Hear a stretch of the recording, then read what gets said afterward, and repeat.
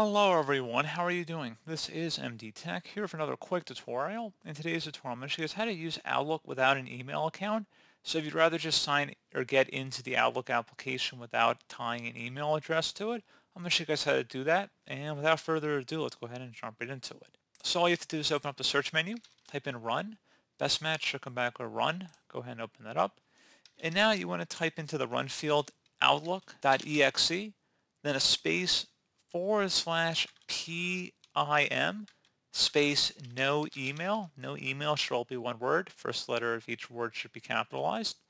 And once you have it exactly how you see it on my screen, go ahead and select OK. And that's pretty much it.